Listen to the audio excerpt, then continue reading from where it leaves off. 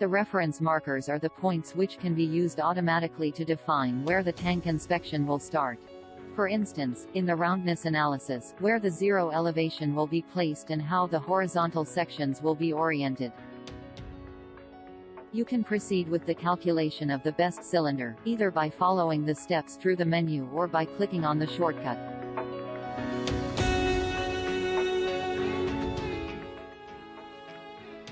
Plumbness is defined as the distance at the top of the tank between the z-axis and the best cylinder axis. This value should not exceed the height of the tank, here 10 meters, divided by 100 according to the API.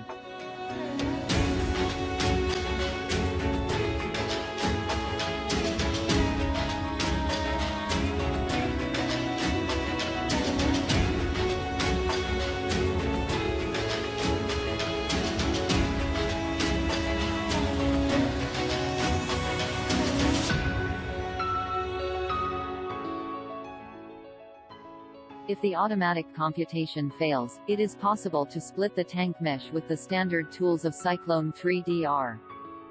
Please, refer to the Help Center for more information.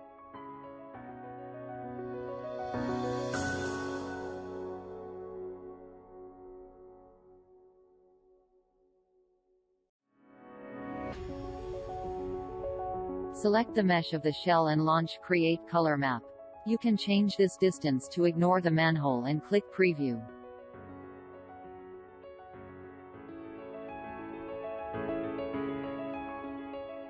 This command automatically creates reporting data. We will see how to make a report in another video.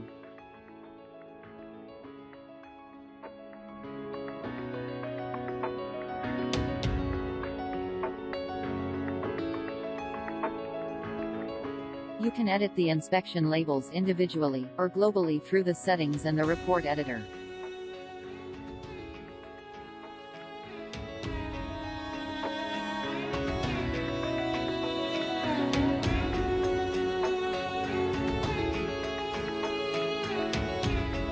The parameters of the best cylinder are used to unroll the shell, cut in its height, where the orientation marker has been defined.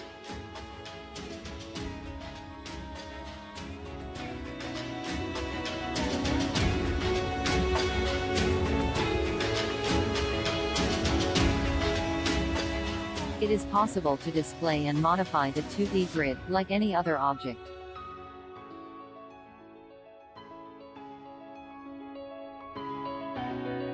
The unrolled shell can be also further inspected.